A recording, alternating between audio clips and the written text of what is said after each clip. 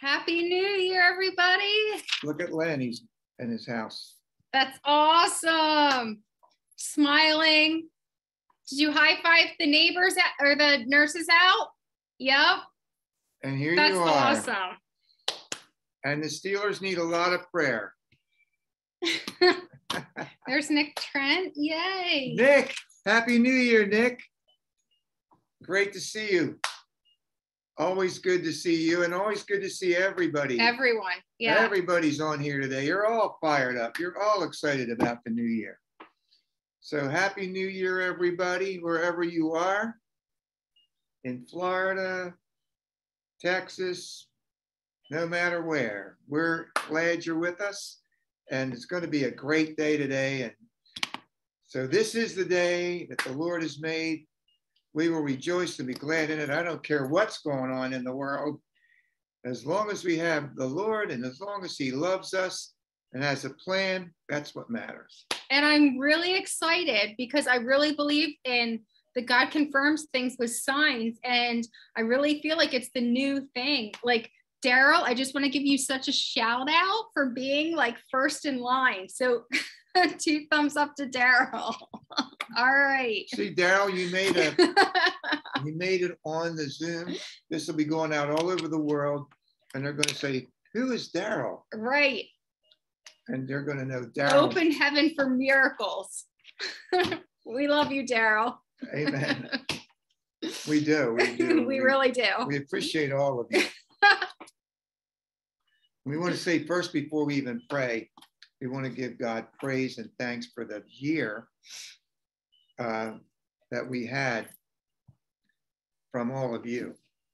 For being faithful, for being supportive, for caring and loving us, praying for us, supporting. And we thank God for each one of you and for this past year, for your support. And we just pray that this year is going to even be better. And even more importantly, that we're going to see each other grow this year. We're going to become more like Jesus this year. Yeah. And together, we can grow together. We love each other. We need each other. Mm-hmm. And we're all for each other. We're all in this together. And so we're never alone because we have the Lord in each other.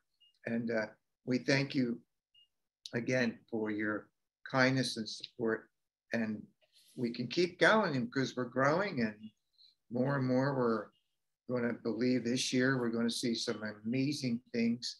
I don't care what the world looks like, we still have the Lord and we still have a plan, and that's what matters.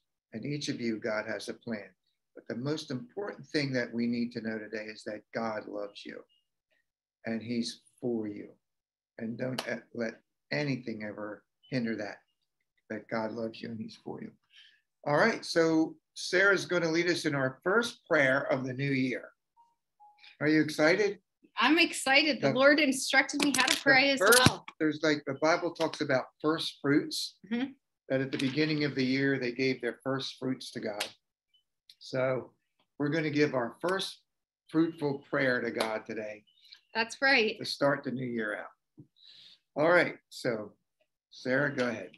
All right, so I actually would like everyone to join in their own whatever is on your heart.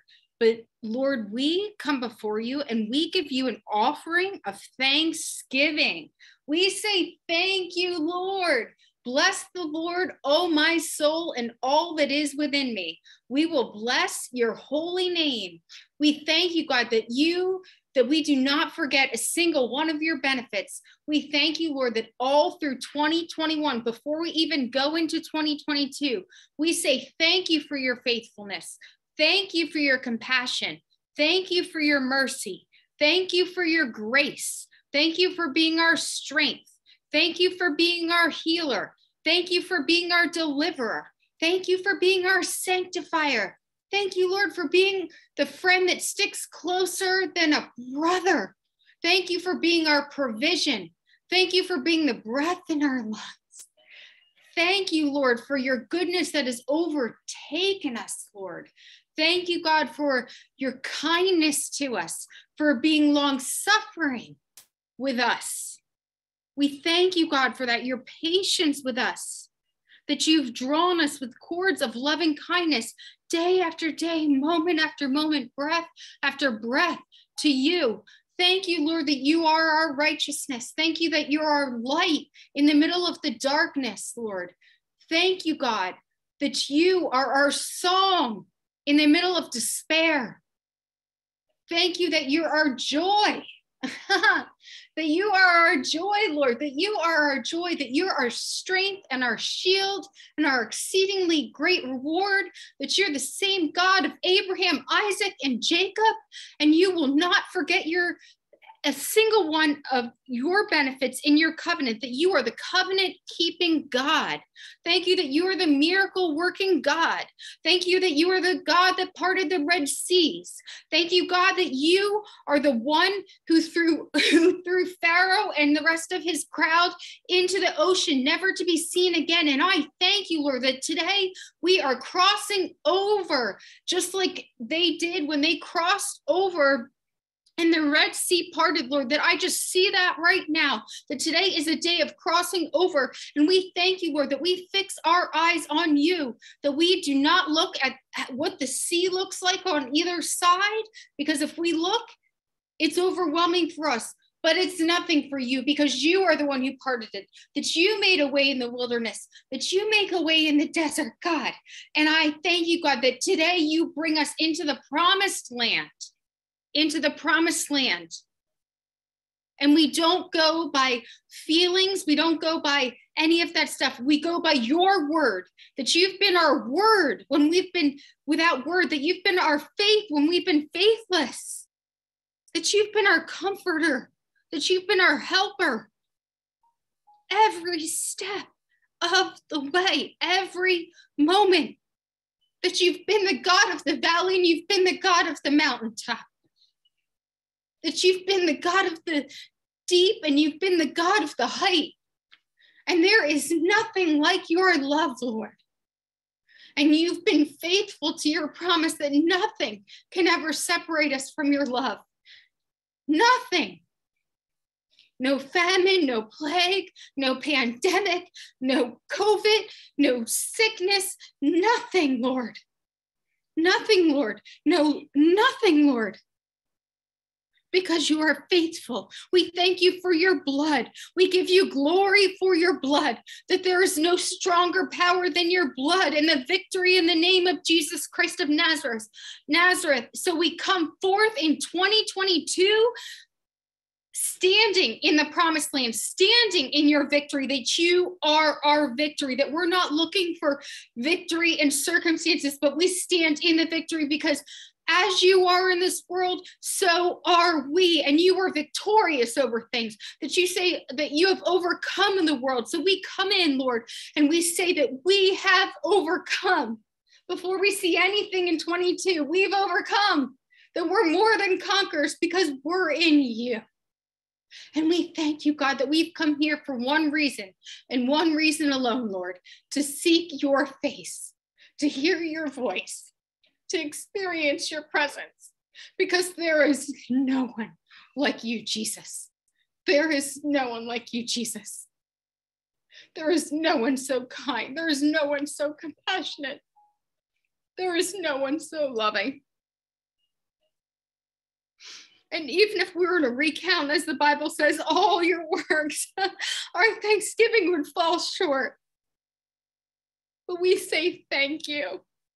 And today we give you our hearts afresh. We give you our hearts afresh. We give you our minds afresh. We give you our bodies afresh. We give you this church and this ministry afresh. We give you every aspect in every area of our lives afresh. And we say, have your way, Holy Spirit. Because if you're with us, that is all that matters. And your promise says, I am with you always until the end of the age. So I thank you, God, that I feel your anointing so strong. I feel your presence so strong, Lord. My heart, my flesh may fail, Once your presence is from everlasting to everlasting, from glory to glory, from strength to strength, from faith to faith. And so we come before you. We come before your throne boldly because we're seated there. And we say, in agreement with all of heaven and all the elders and all the angels and the cloud of witnesses, that all blessing and all honor and all glory and all power belong to you, King of Kings, immortal one. Our glory, holy, holy, holy is the Lord God Almighty, who is, and who was, and is to come. So we give you our thanksgiving and our praise will forever be in our lips. We say thank you. And we posture our hearts in an attitude of worship today. Have your way, precious Holy Spirit. We love you because you first loved us. In Jesus' name, amen. Amen. Amen. So we thank you, Lord, for your presence today. We thank you for everybody that's on today, everybody that will be coming on even after this. And we again bless you and thank you for a happy new year for every person. And so as we share today, we're going to talk about hope. And this whole month I decided as I prayed, and well, not I decided, I just sensed from the Lord as I prayed that we were to talk about hope and really define hope so that you really get an understanding of God's hope for us. And we're going to start with Romans 15:13, and we're going to put this scripture up. And as you know, a lot of people during this time, of course, are making out their whole New Year resolution, all kind of things. But see, you could have resolution and all that, but resolution won't get you anywhere if you don't have a solid foundational backing and anchor and promise of surety that what you're believing for can actually happen. And so today we're going to talk about the God of hope and how important it is for that. So in Romans 15:13, it says, now may the God of hope fill you. So I would like for you to put your name in there to start the new year. So now may the God of hope fill Sarah. I'm full. I'm overflowing. So you're going to put your name in there. Now may the God of hope fill your name in there. I want you to make this personal to start the new year. So may the God of hope fill you with all joy and peace in believing. Now here's the key. God wants us to be filled with joy and peace, and he wants us to believe. Now the word believe is another word that's a strong word for conviction. Now you know what a conviction is, Sarah? I do. What is it? It's a like a strong, like a resolution, like not a New Year's resolution. I don't mean it in that kind of way, but a strong sense that this is what I'm going to hold to. This is a strong decision. I've made this decision and I'm not going to budge. I'm not going to back from it. Yeah. And I'm going to stick with it. Right. So believing means you're going to stick with it.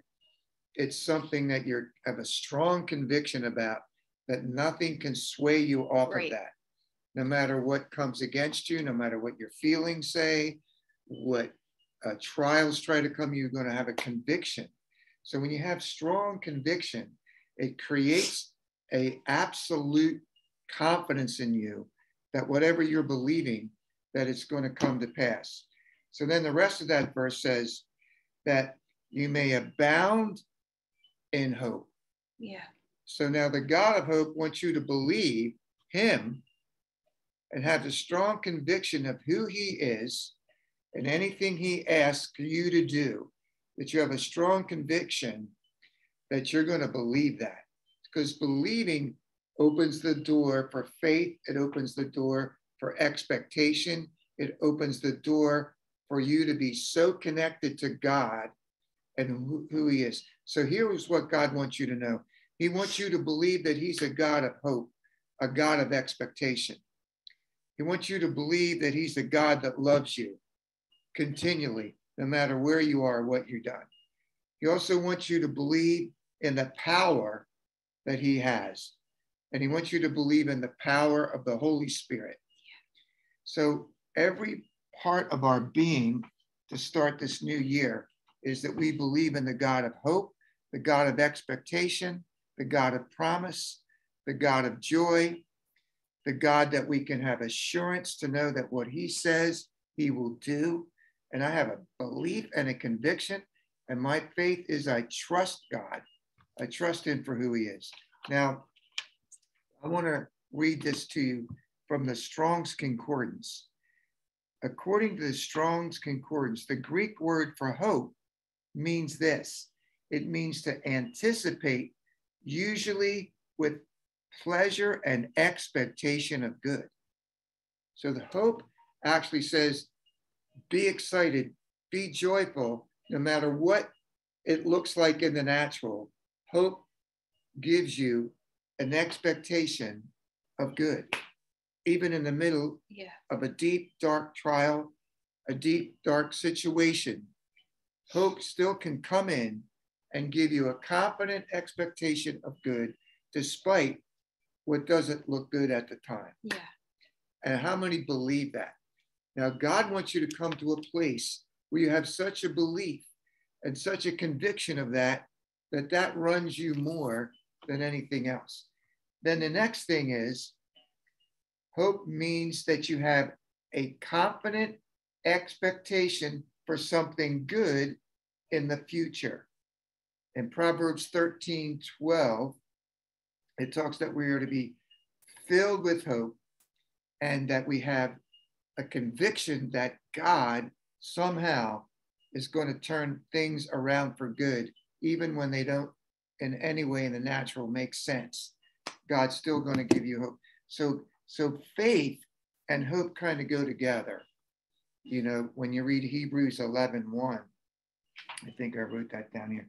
But now it says, now faith is the substance of things hoped for, the evidence of things not seen. So faith means I have a strong belief and conviction that God is who he says he is, and he will do what he says he will do. And no matter what it looks like, if there's no evidence of anything around me that says that, it doesn't matter. If I can't see it, I can't feel it, or it's not even there yet, I'm going to have a strong conviction that my future is going to be what God says it's going to be. And I don't care what it looks like in the natural or what I'm looking at. I feel that. Do you feel that? I feel the anointing so strong today. Yeah. So now faith is the substance of things hoped for or expected. Yeah. And the evidence of things not seen. So I don't have to see it to believe it. I believe it before I see it, because I believe what God says in the invisible before I see anything in the visible. But eventually the visible is going to outcome from the invisible. So the invisible God that we believe in that we can't see should be to us more conviction of reality than the outward reality in the natural that we do see. Yeah. Is that right? Absolutely. That's the key. And God's building you and I to have a belief system in the God that we can't see more than the evidence of what we see around us. We have more of a conviction of what we can't see than what we can see in the natural. That's what faith and hope does. Then it says, for by the elders, the people that went before us, they obtained a good testimony because they said, now faith, it says in the Bible, faith is confidence. I love this. Now, faith is confidence in what we hope for and assurance of what we don't see. Right. So not only have a confidence, now we have an assurance. The word assurance means I am sure that God is who he says he is. I have a conviction and a belief about it. I'm also sure that even if I can't see the result of what he told me to believe for right away.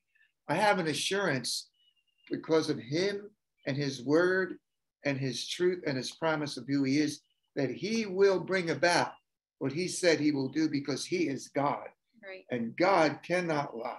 Right. And if God says it and I believe it, it doesn't matter what the natural says. Even if things go contrary to what God told me to believe, I'm still going to believe and trust in him and have a conviction that in God, I have a hope that things are still going to turn out for good. Yeah. Because of that. So we have to remember that faith is a confident knowing that no matter what I'm looking at, and even what I can't see, I know God is going to somehow work this out with what he said. Hope gives me expectation for my future, even when at times it looks contrary to what God has said. Yeah. But I have an assurance because I know God is true to who he says and true to who his word is. Now, let me share some things with you that I think are really, really important about hope. Then we're going to get into some scriptures. And today I want to talk to you about your mind. How many want to have a brand new mind in 2022? See, before we get to all the external things we want on the outside, we got to talk about the motivating force behind it on the inside, and it's the mind. And I want to share some things with you that I feel to say today is we're going to this year get our mind right. That's one of the goals I believe for 2022. Let's write it down. This is the year of getting my mind right. Yeah. How's that sound, Sarah? You like that? Absolutely. Let's get your mind right. Now, let me share this with you. The mind that we have is actually broken and dysfunctional without Christ. Because when man fell, the mind fell. The thought life fell. Fear came into the mind. Fear came in there. Thoughts of fear, thoughts of loneliness, thoughts of doubt, all came into their mind. Shame, condemnation. Now, see, it's one thing to have guilt. Guilt can come and go, but shame will remain and attack your identity. Yeah. Shame tries to tell you who you are. So when man fell and Adam ate of the forbidden fruit, all this guilt and shame and condemnation came into his thought life. Fear for the first time came in to feel like he was separated and isolated from God's love. Now, God's love was still there. He just couldn't feel it anymore. He couldn't sense it because his mind became defiled. It became broken. Mm-hmm. It became dark, actually, and it became lifeless. Yeah. He was alive without the life of God. It's powerful, isn't it? Would you define for everyone condemnation? I think you have an excellent definition of it. No. I really do. I really do. It really is very helpful. Well, the word condemn means to fall short of. It also means not fit for use. That's right. It means that you don't feel useful because of maybe something you've done or something you're thinking. So condemnation tries to tell you that you're never going to be used again. You're never going to be fit for use again. It always wants to take you into a place where you feel cut off. You feel like you're never going to ever be all that you could be. Right. And it also tries to limit your potential and keep you from ever thinking you'll get to where you could go. So the lie is you're not fit for purpose. Yeah. But the truth is God's already designed you for that purpose. And he already has put your purpose in the future ahead of you, because your purpose, write this down, my purpose is eternal. Right. So it can't be taken from me. Things will try to take it. Sin will try to take it. Mistakes will try to take it. People's opinions will try to take it. Oh, yeah. but none of those things are all temporary. And eventually they have to submit to the eternal purpose and plan. So therefore, condemnation is robbed of its victory because you still have God backing you with his eternal plan. And no man can take that from you. Amen. Amen. Thank you. So the mind is broken until it's set free by the word and by the spirit. The two things that set your mind free are the word of God and the Holy Spirit. Because see, the Holy Spirit, he can come in and take over your mind with God's word and keep you free from things that try to hinder you. And so I put this down. The mind is subject to whatever it is filled with. So whatever's filling your mind, whatever thoughts, opinions, hurts, things that try to talk to you, your mind is subject to whatever it's filled with. Mm-hmm. But even deeper than that, your mind is subject to whatever you dwell on. See, because if you're thinking something and dwelling on it, you start to actually believe that more than what God says. So we have two choices here. We can either fill our mind with what God says he is, what his word says, and think on those things and dwell on that, or we can think with ourselves and what we think and what others think and what Satan thinks and put all that, or you can go that way. So that's our choice. See, and you see, because God lives in me, that's why my mind has a future and hope. Right. Because God wants my mind to realize once I fill you with my thoughts, then you have hope for the future. My plan will dictate your future. My plan will bring about your future if you believe. If you believe. If you believe. So the key is for you to believe. Because God lives in me, I have hope, I have future, I have a favor because God's there. Now, I want to share something else here with you real quickly about the mind.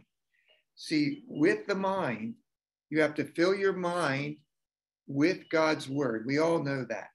But here's the second thing to help you with your mind. Are you ready? I'm ready. You have to talk to your mind. That is so true. You have to talk to your mind. It's very true. See, and let me share this now. Here's a big nugget. I'm putting out 22 nuggets this year. See, instead of you listening to your mind, you need to talk to your mind. That's right. You need to control the mind with talking to the mind. See, when you're talking to your mind, the right things, God's word, good things. Like when I wake up in the morning or you wake up, you can talk to your mind by saying, this is the day the Lord has made, and I will rejoice and glad. Or your minds can start saying this to you. Look what all you're going to go through today. This is going to be a tough day. Already it's going wrong. Already this thought's going. Already something's going wrong. I can't already. And see, your mind is only going to go where it's listening to. So whatever is controlling your mind will control you. That's so true. And you have the anointing through the Holy Spirit to talk to your mind instead of listening to your mind. Yep. Don't listen to your mind. You set the course. You set things in motion. You set the day in motion. Mm-hmm. You set the year in motion. Yep. You set 2022 by getting your mind right and talking to your mind. Don't let your mind talk to you. Don't listen to your mind. You talk to your mind. That's very true. Whew. That got me a little excited. Keep going. But that's the whole key. So see, when you talk to yourself and talk to your mind, then you start to fill your mind with right things. And when your mind is right, then other things will start to go right for you in 2022. Amen. Somebody say hallelujah. Amen. 2 Corinthians 4:18. I didn't give this to Kiana, but write this verse down. 2 Corinthians 4:18. While we look not at the things which are seen in the natural realm, but we look at the things which are not seen in the invisible realm. What is the things that are not seen? God is not seen. His promises are not seen. Here's something else that's not seen. Your thoughts can't be seen. Right. But they're there. And then it says, for the things which are seen are temporary. So what's Paul saying? He's saying everything in what we call the sense world, eyesight, hearing, smell, touching, all these things are real and exist. It's called the sense world. And the sense world is very real, but it's temporary and subject to change. The higher world that you and I live in is the spiritual world of God, where we are in God, who we can't see, but we still have God living inside our spirit, which we can't see, but that's the real you. That's the higher reality of your life. That invisible higher reality actually is more real than this lower reality that we can see. And that's the eternal truth. And that's the truth. And see, once you have more faith in the invisible higher reality of what you can't see, of where God is, where he lives, his thoughts, his words, his promises, when you put your trust in that invisible realm, which is really a higher reality, then this lower reality of things that we can see in the natural, things we can hear, things we can sense, things that we can touch, those things are all subject to bow and listen to the invisible. Amen. And you were made to live from the higher reality of the invisible to deal with the lower reality that's in the sense world around us. So one thing that we don't want to do with faith and trust and this whole life that we're living here is we don't deny the reality of what's going on. Right. Because it's real.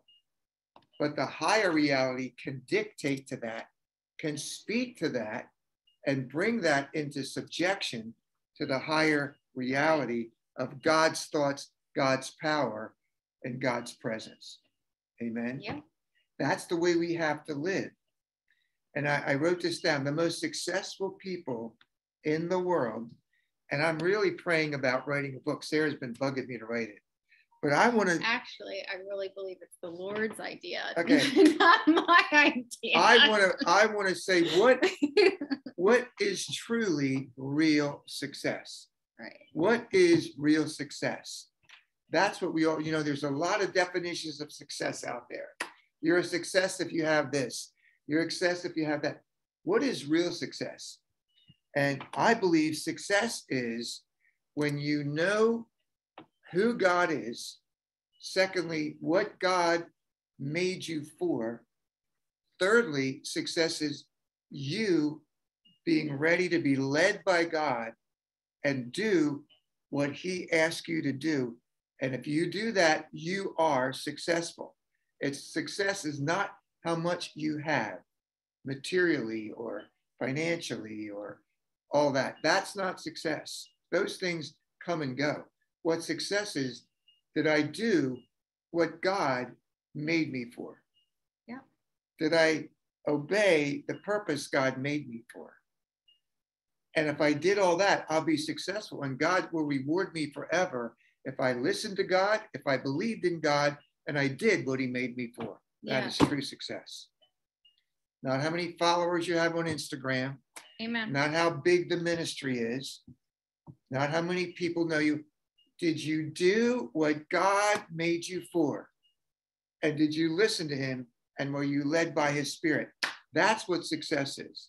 Yeah, just chime in something. So, and especially as seasons change, you want to really check in with the Holy Spirit and say, what am I supposed to be doing in this season for this time? Right. Because in different times, in different seasons, you may be doing different things. So you really want to check in so you can be successful in that season and obedient to God. Yeah. And see, what I want to get across today, our message today is called Don't Waste Your Moment. And so we're going to talk to you today about Don't waste your moment in a minute. That's where we're heading. I'm sorry. So, but let me share this. The most successful people in the world are those who can perceive what is possible. Yeah. Even when it looks impossible. You see? I do. See, when I know something's possible, even when it looks impossible, and I listen to God and do what he asked me to do in that situation, that is success. Mm-hmm. So when you're looking at an impossible situation, maybe you've been hurt. Maybe somebody did something to you they shouldn't have done. Maybe your past was not what it should have been. It got checkered with a lot of things you wish you would have never done. Maybe regrets trying to come up there and pull you down. Try to fill your thoughts with, it didn't work before, I'm not going to try it again. All these things try to come in to your thought life and stifle you, or they try to make you stagnant. And all the enemy wants for you is to become stifled and stagnant and not hope or get up and try again. Yep. See, then he feels succeed. He feels like that's a success. I have stopped them because they let bitterness or hurt or something they did never cause them to want to try again. Yep. Right? Yep. So today say regret, out of here. Regret, out of here. Resentment, out of here. Resentment, out of here. Never rehearse what people did to you from the past. Keep going forward, and that's what will last. Unforgiveness, out of here. It's got to go, because those are the things that try to take this hope that anything is possible. Remember last week, the anthem of hope is you and I believe, along with God, who's our Father, that all things are possible and nothing is impossible with God. And hope never quits. Right. Hope will never quit. Even if you failed or I failed, get up, because hope says you still have a future. You still have a purpose. If it didn't work before, get up, get yourself rebooted, as the big term now is reset. It's like, let's take a deep dive, let's reset. All these are the terms. And the narrative is this. As we pivot. At the end of the day, we're going to pivot. Okay, throw out all the terms you want. But here's the big term. Success is how you respond to adversity. Yeah. So, that's good. See, anybody can try to do something and fail and never do it again. If you try or I try to do something and we fail, how we respond determines how successful we will be. Yeah. Is that good, Sarah? It's really good. See, pessimists, here's what a pessimist is. Pessimists see difficulties in every opportunity. They can have an opportunity, be blessed by God, and a day later forget what he did. Yeah. And then there's the optimist. The optimists, they see opportunities in every difficulty. Right here. Well, I believe God is an optimist. It's like God never promised us we weren't going to have difficulties. The issue is not the difficulty or the trial or the adversity. It's how do I look at it? Yeah. How do I see it? How do I deal with it? Am I going to be a cynic the rest of my life? Or am I going to say, there's a possibility to get through this. God still can turn this for my good. Yeah. It all depends how we see things. And the thoughts of God determine how you see with God's eyes. See, before you see, you have to think right. Because if my thinking is right, I will see right. And all of that compounded together means I will believe right. So that's good, isn't it? Hope is what allows us to persevere through fear, pain, trial, and adversity. Now, last week, we had Len on from a hospital bed, which was awesome. Mm-hmm. You know, that's the reality. The reality was he was going through a health situation, and we didn't deny that, but he comes on in faith from a bed right here in front of all of us. That's the reality. That's the real thing he was going through in the sense world. Right. We don't deny that. But in that difficulty, in that pain, in that adversity, Len has one or two choices. I can let this thing talk to me and take me down and discourage me, and it may temporarily, or I can go back onto what God said, what his promise says, and what his word says, and get hope back and say, wait a second. God still is in control here. I'm going to believe what God said versus what I'm looking at. Yeah. We don't deny what we're looking at, but we take his word and we change our thoughts by saying what God says about my situation. Yeah. That creates hope, and it tells your heart and it tells your body, look, dude, you're bowing to me. You're going to bow to what God says. Yeah. I'm not coming with you with my problem. I'm coming you with God, because me and my problem can't get out of this. But God and me are going to take you down the pike and get you out of the way. Does that make sense? It does. That's what we mean by that. So, against all odds, sometimes when things look hopeless, look at Abraham. Abraham's way past childbearing. The Bible says his body was dead. Sarah's body was dead. And God says, hey, guess what? You're going to have a child. And they had no hope in the natural to have a child, but they had to believe what God said versus what they were looking at. Yeah, I was just reading it this morning, and one Sarah, when she is thinking in herself, she says, but I'm withered. That's actually how she sees herself. She perceives herself as totally withered. Withered? I mean, that's like... I mean, how many have ever been withered in your life? I mean, that's like really bad. I mean, I think now that I think about it, I've been through a lot of withering.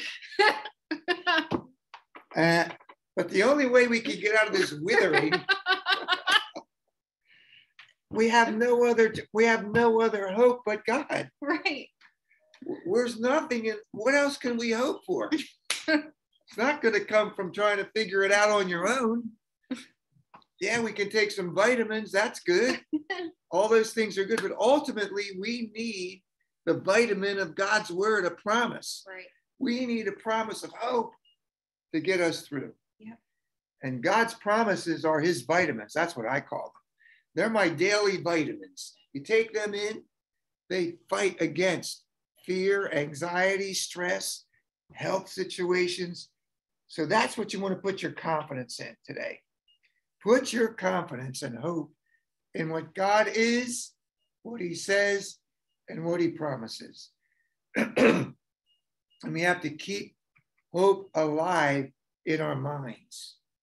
Yeah. In our minds, because our minds can wither. See how I can go off of that? Yeah. But that's a good word. I thought you'd like that, actually. Because the mind will wither under pressure. Right. Wither under externals. Wither under opinions. Yeah. The mind will absolutely only go with what it's being told. Yeah. So we have to dictate to the mind what it's thinking. And that's where hope and confidence comes in. Right. But we don't just like, oh, I hope it works. No, our confidence is what God says.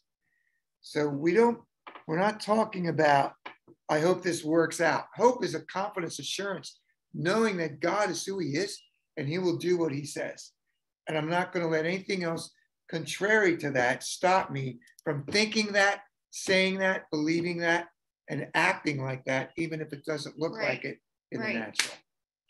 Amen. Amen. So I want all of us to understand today, I wrote this down, that every one of you, God is giving you a new ability today to get your mind right, to think right, to believe right, and to act right so that you have hope for 2022, that you don't have just a wish, oh, I hope it's going to be okay. No, not that kind of.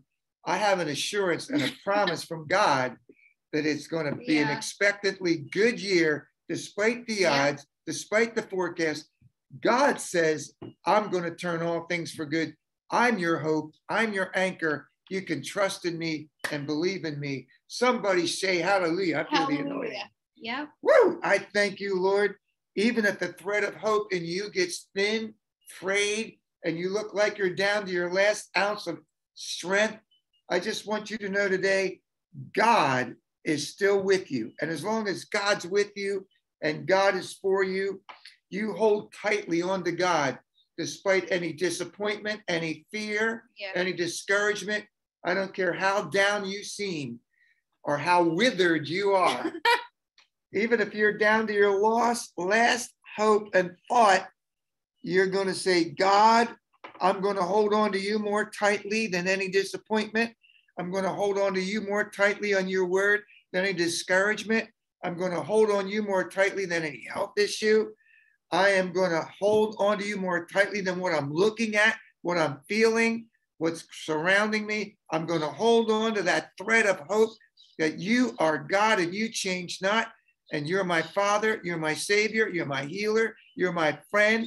You will never leave me, you'll never forsake me. And if you're for me, I don't care what's coming against me. I am putting my trust and hope in you this day in Jesus' name. Jesus. And everybody said amen. Amen. Sarah knows I'm a very quiet guy in the natural. Like, I'm very laid back. So when you see this anointing and this fire, that should prove to you there's a God. That you can believe there's a God for me to be like that. Because I am totally the opposite of this in my natural personality. Yeah. I mean, I'm humorous and funny type of guy, but I'm very laid back. Okay, let's see what's on for today. And I'll talk to Sarah like this. It's going to be okay. It'll be fine. So you must know there's a God for him to do that, for me to be like that when I'm talking to you. It's true. Because that is totally not who I am. It's not your personality. So only God can change me like that. So that's why I know there's a God. It's just so funny.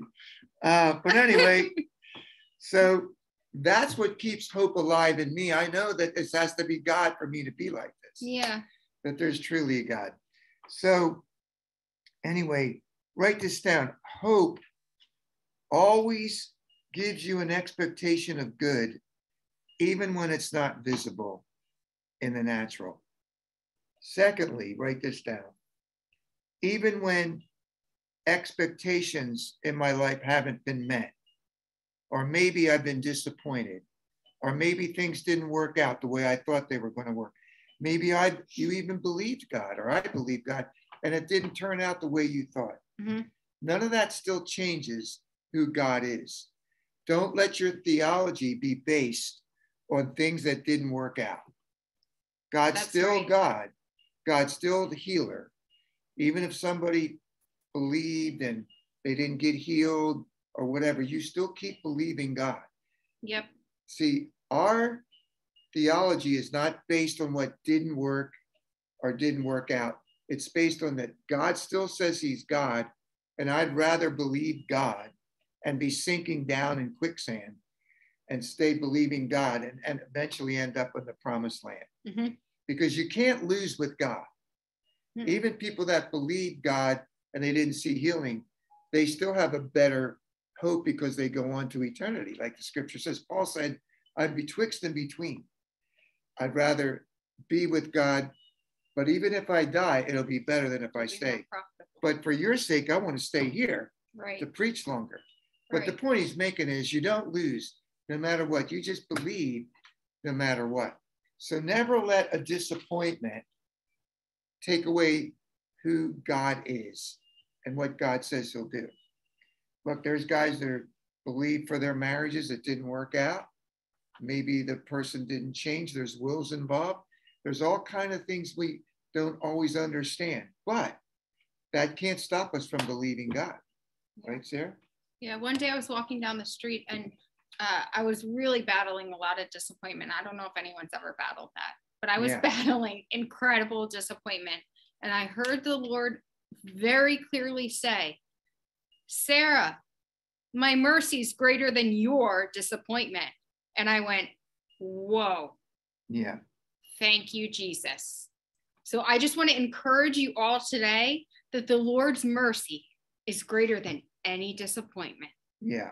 In Jesus' name. And I just release that over you. I release the mercy of God, the loving kindness of God, the compassion of God. And I thank you, God, that I even see disappointment. Actually, this is super funny, but I see disappointment withering right now. I see it just falling over like grass that's been scorched by the heat. I just see it falling over. So I just thank you, God, for mercy for your people, your loving kindness from everlasting to everlasting. In Jesus' name, amen. Yeah, and see what we have to remember here, and we'll get to some really other good points here in a minute, is we have to keep hope alive. See, hope has to be kept alive by your thought life and not letting things that didn't work out, disappointments, things you believe for, maybe maybe you've had some things or expectations that got shattered. You believed God, you thought you were going to see something happen and it didn't work out. And so discouragement tries to come in. The other big word other than disappointment is discouragement. Right. And discouragement is what takes away hope for the future and expectation. And what we want to make sure is we have to stay in the practice of believing God for hope and expectation for good again when sometimes it didn't work out before. That's right. And remember, we quoted the movie, the great movie that Sarah and I watch every Christmas Eve, is that in the movie. It's a Wonderful Life. Okay, I was going to get there. In the movie, see, that's what I mean. I'm a little slower than Sarah. And that's more like the real me. So in the movie, so Sarah's completing the sentence because I'm a little slower. But in the movie, It's a Wonderful Life, if you remember at the very beginning of the movie, for you that did see it or didn't see it, let me just give you this real quick. God is talking to the angel up there, and then God hastens Clarence to come, and he's going to send Clarence down to minister to George, because George is there. And so Clarence, the angel, says, well, what's going on with George? Is he sick? And he said, no, he's not sick. It's worse than that. Yeah. He's discouraged. And you see, that's a real truth. Discouragement, sickness can come and go, but discouragement tries to latch onto you and take your hope away for the future and stop you and paralyze you and stunt your growth of expectation for good. Because many times people have maybe believed for something and their life got altered in a way they didn't think it was going to go. Yeah. Situations come up that surprise you that you didn't know were going to happen. And that can be a real time of disappointment and discouragement. And then you get disillusioned and you start to get inundated with thoughts of hopelessness. And then you start to agree with that. And that takes you down a path and takes away expectation. And whenever expectation leaves you, write this down. Whenever expectation leaves you, belief starts to wither, and then doubt follows. And then out of doubt comes the ultimate where you're going to quit and never believe again. That's right. And that's what we don't want to happen. That's the path. So now when I talked about this message about don't waste your moment, what we're saying is don't let things that have hindered you try to stop you. Instead of wasting them on yourself and saying, I'm never going to try again, we're going to say the opposite. That's going to be a launching pad for me. I'm not going to waste that moment. I'm going to use that moment to build my faith. I'm going to use that moment to try again. I'm going to use that moment to believe again. And I'm not going to waste it. I'm going to say, what you meant for evil, God, I'm going to turn around and believe and I'm going to push through, I'm going to break through, and I'm going to expect that you're going to make it better than it was before. I'm not going to waste the moment. I'm going to use the moment to say, I'm going to turn this for good. Yep. Isn't that awesome? I'm getting fired up about this. All right, let's go to Isaiah 42:9. I'm going to let Sarah read this.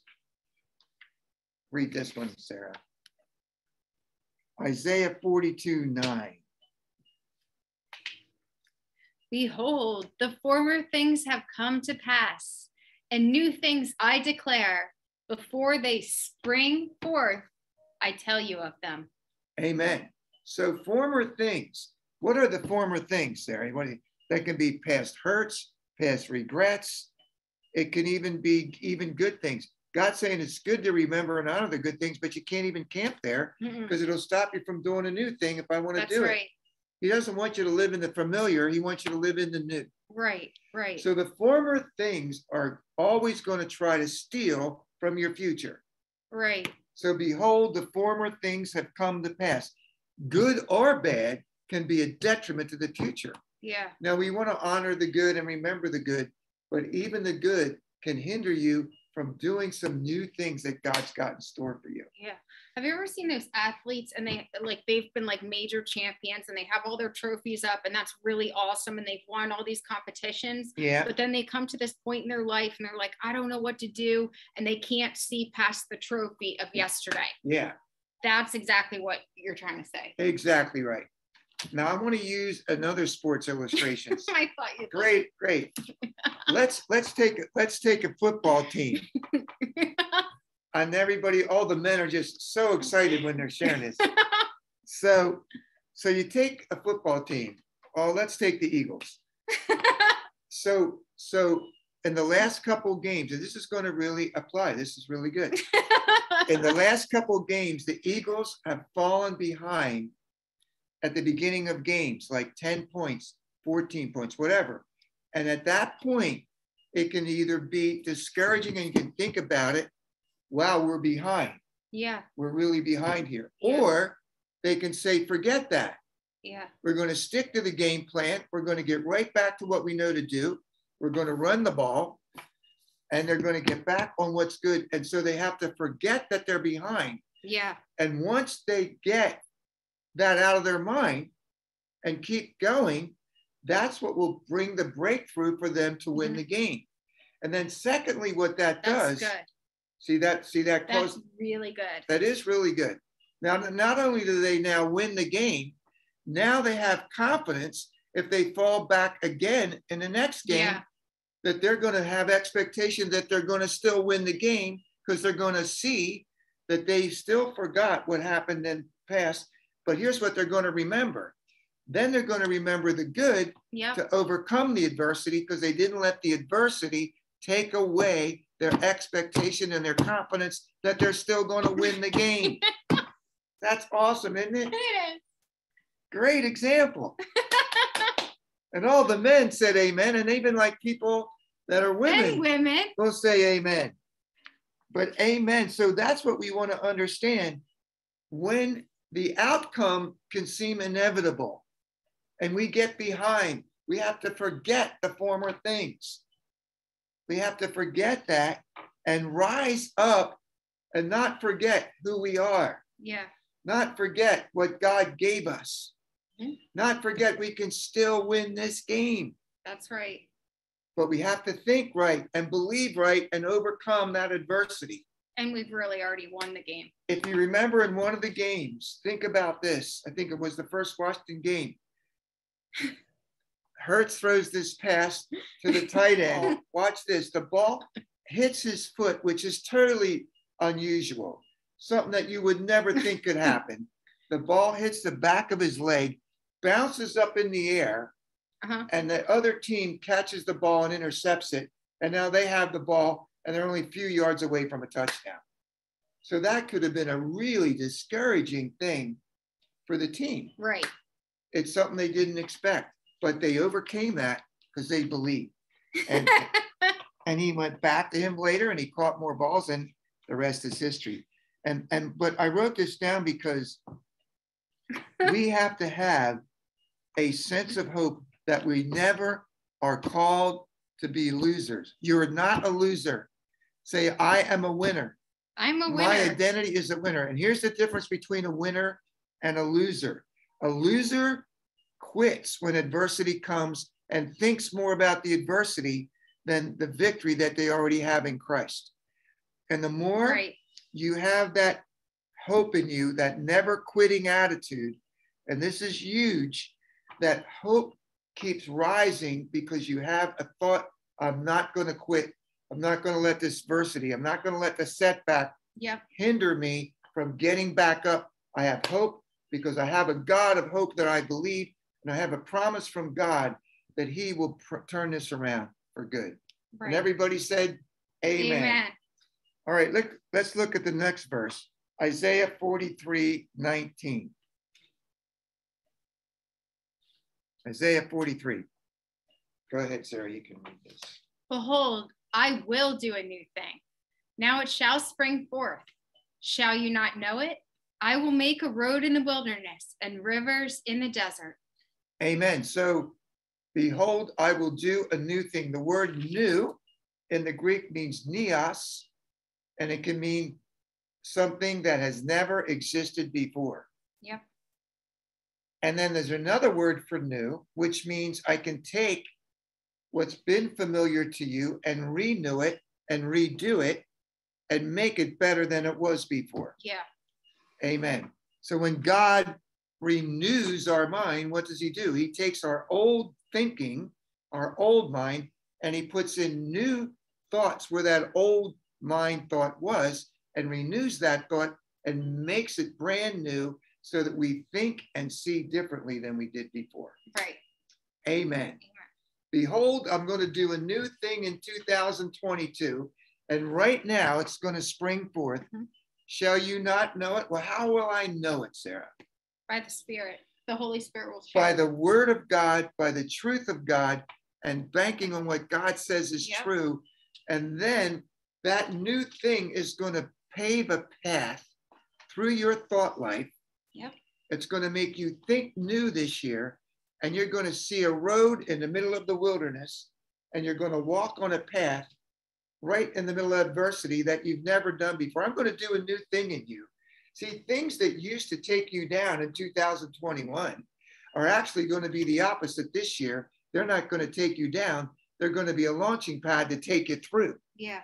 In 22. So what used to get you discouraged, you're going to say, oh no, I've been down that path before. I have a new way of seeing that. I'm going to get up and I'm going to go for it in Jesus' name. Yeah. Amen. Psalms 130. Let's go through some scriptures real quick because of our time. I don't want to keep you today. I will wait for the Lord. My soul will wait, and in his word I hope. Do hope. So when you don't see something happening for you right away, or something from your past keeps reminding you, don't trust God again, you wait on the Lord. What's that mean? I'm going to wait for the Lord to direct my thoughts. I'm going to think different thoughts. I'm going to choose to think differently. Waiting doesn't mean inactivity. It means directed activity. I'm going to let the Lord direct my mind instead of my mind directing me. I'm going to wait on that before I jump to conclusions and quit, get discouraged, and not go forth. Right. Because my hope is in his word. And what God says in his word is what I'm going to hope for. Mm-hmm. Amen. Go ahead. You want to say something? No. At the end. Oh, at the end. Sarah's got something to share at the end. So I just want to say to all of you, the next time you're struggling to make a comeback, even in your game of adversity, you get ready. You're going to rise up, and God's going to honor you because you're going to believe and do what's right. Now, let me just give you a couple more quick things here. Write these things down. Your private life, I call this, I want to get into this today, and I'm going to get into it more next week. Your private life is your life where nobody sees you, and your private life is the inside of where you think inside your mind. That's your private life. That's the spirit life. So in your private life, the moments of how you think each day are what's going to carry you each day. See your private moments with God or your private Yeah. thoughts. Those private moments have significance. Those moments have power. Those moments have value. See, when you start to think and think right and talk to your thoughts in those private times, you got to go to your mind. Thank you, Lord, that you're with me. I'm thinking all things for good. Think on these things that are good, things that are lovely. See, those are private moments. You choose how you think. Say that, Sarah. You choose how you think. And my thoughts. And my thoughts. And my moments. And my moments. In private. In private. Have weight. Have weight. Power. Significance. And momentum. And they shape. The trajectory of my future. And they shape the trajectory. That is so true. Yep. They shape the trajectory of your future in those private moments when nobody's around. See, because what you think in private will affect you outside in the public in your everyday life. That's so true. Yeah. So the private preparation inside is what causes the things to change on the outside. So if you remember David, and I got to wrap this up. Boy, this time went so fast today. I got through about half of my notes, but we got time. We're going to do it. Put this down. When David was up in the field privately, tending the sheep, privately every morning praying, privately every day seeking God, privately in his thought life, thanking God. Remember all the stuff David wrote in the book of Psalms? It didn't start there. It all started in his thought life in his private time. That's right. Then he wrote all this stuff that we read publicly. He wrote, enter his gates with thanksgiving. Well, where did that start? It started when David was up in the field where nobody saw him. And he would be thinking thoughts like, Lord, I'm entering your gates with thanksgiving. I praise you. He's thinking that. Then he says that. Yeah. Then God says, I want you to write that. And now today, everybody is reading David's public thoughts that he first had privately. You know, I want to share something. Isn't that awesome? It's awesome. I want to share something about that. If you read the majority of Psalms, it says, I will enter your house. But at that time, there was no temple. So what house was David entering? He was entering the house of the presence of God. And out of that presence and out of those private moments, he was able to get the blueprint from God for the temple for his son, Solomon. Yeah. And I want to share That's with you, where the private moment comes in. Amen. So your private preparation is what prepares you for all the things you're going to face this year in the future. Right. And we're going to talk more about this next week because we don't have enough time today. But I'm going to talk to you how David, and we're going to use him next week, his private preparation orchestrated his public influence and success. And anything that I can share with you that has helped me is I will never minimize all the private victories God gave me that none of you have never seen. Yep. But I can tell you I've had so many private victories that's given me confidence to face my real life out here. Yep. But you're all going to have that. And let's put this down real quick for 2022, and we'll pick this up more next week about not wasting your moment. Because next week I'm going to talk to you about down goes Goliath. That's good. Because the Goliath is all the things that have tried to take you down. And we're going to smack them right in the face next week. Down goes your Goliath. But first, we're going to talk about this. So we're going to be on David for the next couple of weeks, and it's going to be powerful to take us. Let me give you 5 quick points, and we'll pick this up next week about how to move forward to get to your future. Number 1, never, ever idolize your pain. Never idolize your past, and never magnify the mistakes of your past. Never do that. But always be ready to follow his word, speak to your mind, and thirdly, believe that God's orchestrating your future, even right now in the present. God is already orchestrating your 2022. Then lastly, always know this. God is never too far from your reach. He's never, ever leaving you. He will never forsake you. And God will always give you a place to go forward, even when it looks like you can't go forward. I don't care where you've been or what you've done. Today is the day of salvation. Amen. Today is the day of new beginnings. Amen. Today is the day your new future begins. The past is over.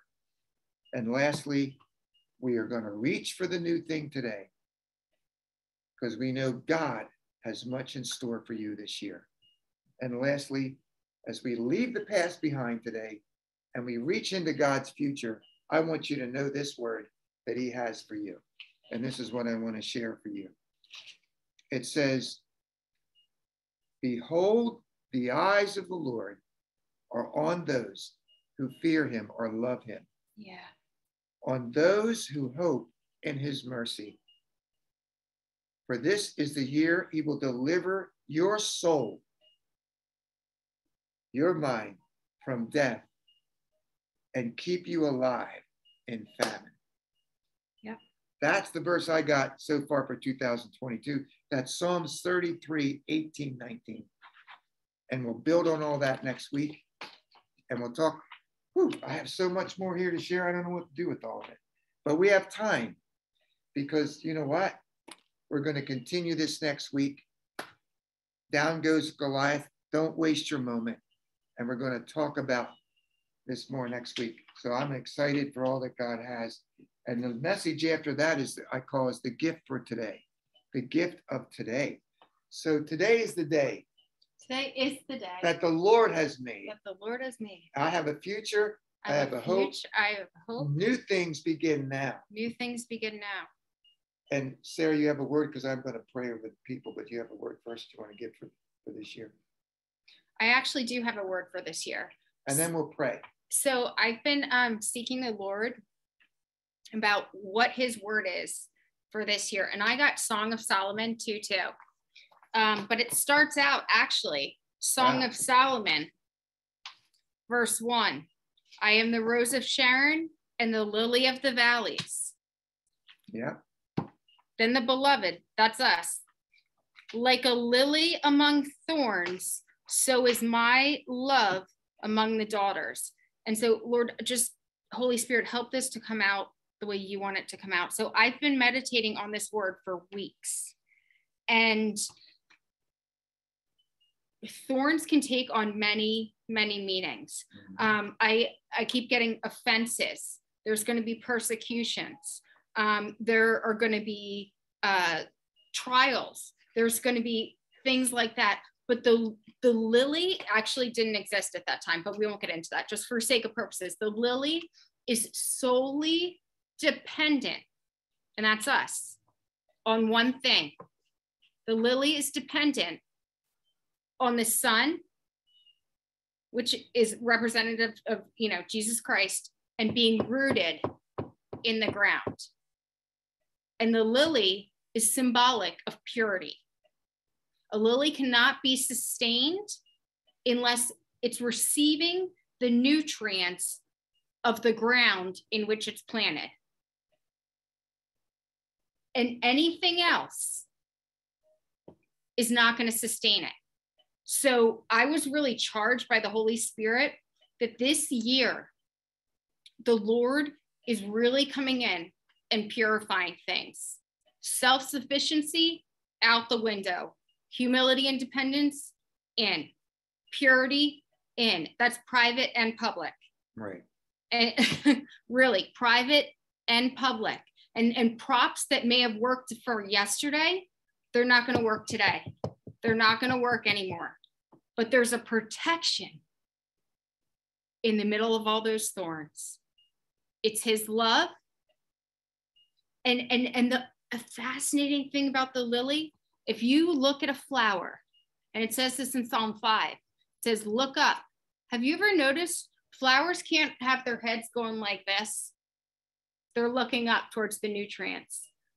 The Lord wants all of us to be looking up at the sun. Look up this year. Do not look around at the thorns, they're not going to sustain you. And I strongly encourage all of you, wherever you are in your walk with the Lord, get rooted in the Word of God. Get rooted in a really strong time with the Lord. Yesterday's, there was an incredible grace on yesterday, and that was awesome. And there's a grace on today, but it's a different kind of grace. And I just want to say this because I don't know the time. Even Jesus doesn't know the times when he's going to return. But it is very clear the Lord is preparing us. So do not waste this moment. Do not waste this moment, because if the lily is not looking up, there's no growth. Then you get into withering. And the first thing that I saw when I was pressing into this, before I even got into Song of Solomon 2, I saw the word unite and I saw growth over it. So I prayed into it and I prayed into it. And I know that there are a lot of prophets out there, and I'm all for this. This is the year of the breakthrough. This is the year of the, that will happen. But it's going to happen if you're rooted in the word, rooted in hope in Jesus, and you're looking up and you're not looking around at all the thorns. Because they're not going to harm you. They're not going to harm you. Have you noticed in this scripture that lily isn't getting poked and prodded? That lily's sustained by the sun. So stay planted in his love. Stay planted in his love. And I also just sensed, as I was praying as I was praying before I shared this, that the Lord is going to pour out such encounters of his love that a lot of you are just going to fall down weeping on your knees if you allow it. If you allow it, don't move past that moment. Don't move past that moment. Don't move past the moment. You're going to fall on your knees. You're going to be taken into encounters where you need these. We need these for the next season coming up. We need these. We need this for this season. This is not a joke. This is not a joke. This is very serious. And I say this with love. It's not like a doom and gloom word. It's out of the love of the Lord. And I said to the Lord, with these props and all this stuff, how do I present this to the people? Because it sounds so harsh and it sounds so, and he said, actually, it's in my loving kindness. And I said, well, how's that, Lord? And he said, I'm pulling out the props because in eternity, man-made things don't make it through the fire. And I want my people to be rewarded. So let them go. Let them go. It's in the Bible.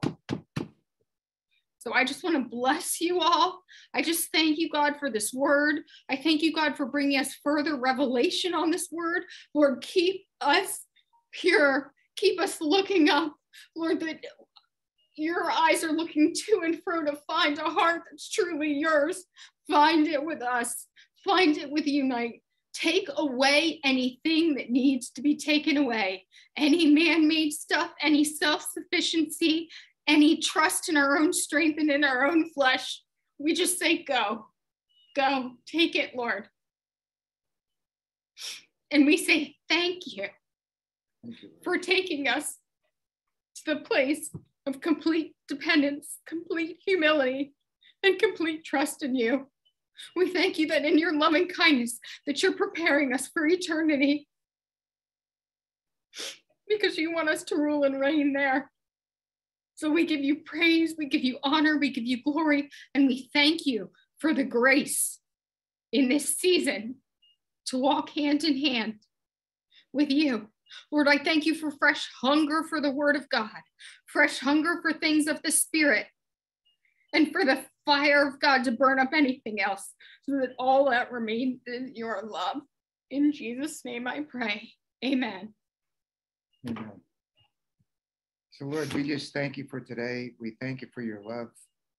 And thank you, Lord, that thing we said in the message was, too, that the first thing we need to really realize is how much you love us.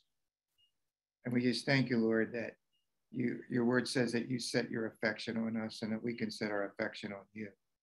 And even David, when he prayed, he said, I set my affection on you, Lord, and on your house. Yes, Lord. So we just pray for everyone today that they set their affection on you, Lord. Let them love you the way you love them. And we just praise you and thank you, Lord, no matter what is going on around us.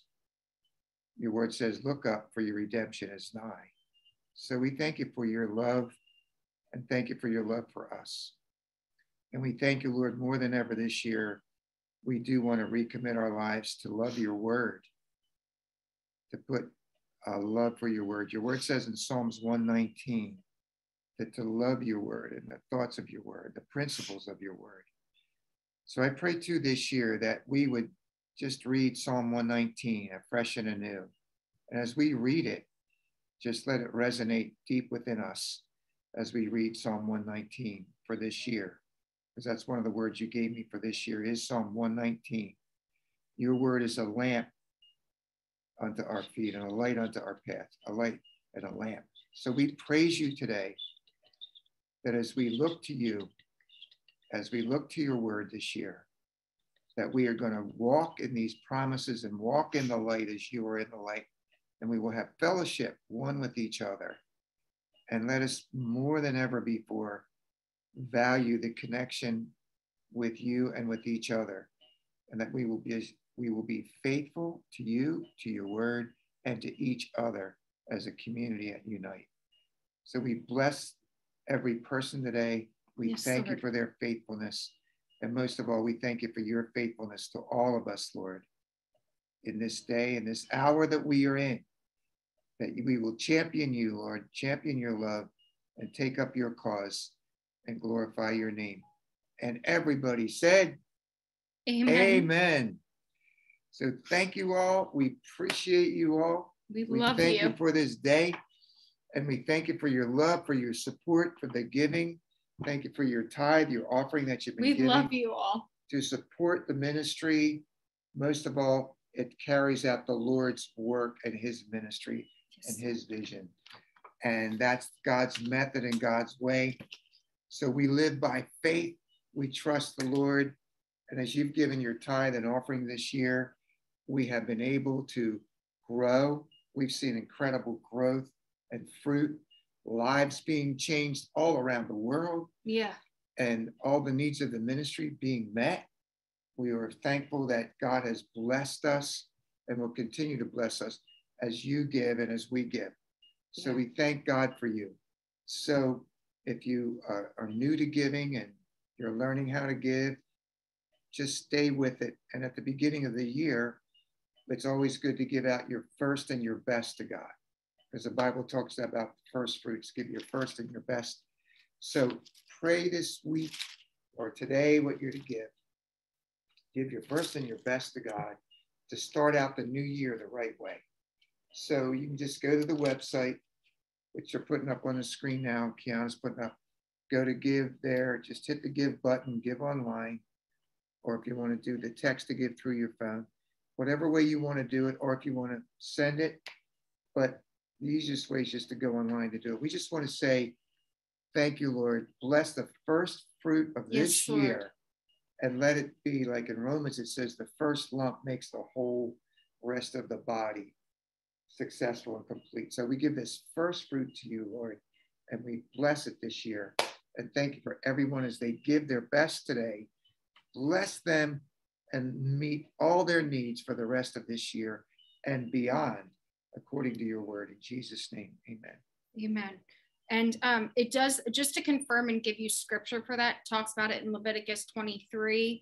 It talks about it in Nehemiah 10, verses 35. And we made ordinance when they came back into the, after the wall was rebuilt, and we made ordinances to bring the first fruits of our ground and the first fruit of all the fruit of the trees year by year to the house of the Lord. And remember Abel, he gave the first and the best. So I just want to encourage you. I've done this for years now, and the Lord has blown me away, and not just financially.